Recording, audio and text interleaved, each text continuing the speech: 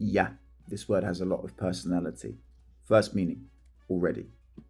Finn ya compró la revista. Finn already compró, preterite tense of the verb comprar, to buy, bought, la revista, vocab, magazine. Finn already bought the magazine. Second meaning, right now. If you've seen Casa de Papel Money Heist, they say this a lot. I love it. Todos los rehenes afuera ya. Emphasis right at the end there. All los rehenes, hostages, good verb, word. Hopefully you won't have to use it in real life, but good to know. Afuera, outside, ya, right now. And if you listen, I said ja, with like a J sound, jota in Spanish. They say that sometimes, so listen out for it. Ya no, not anymore. Ya plus no, negative there, not ya.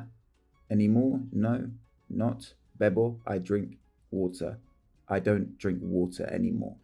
You're in trouble if that's the case, but it's an example here. Ya no, not anymore. And I'm going to give you a few more bonus expressions using ya, but please do subscribe to the canal if you haven't already. It really means a lot. It takes 1 second of your time, or like this video. Thank you very much. Ya está. That's it.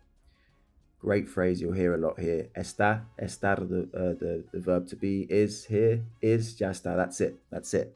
Ya está. And basta ya as well. I really like this one. My friend Ed taught it to me years ago.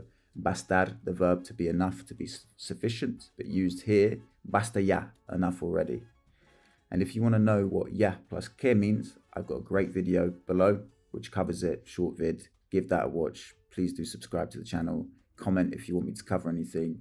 Y have a great day. Hasta luego, chicos. Ciao.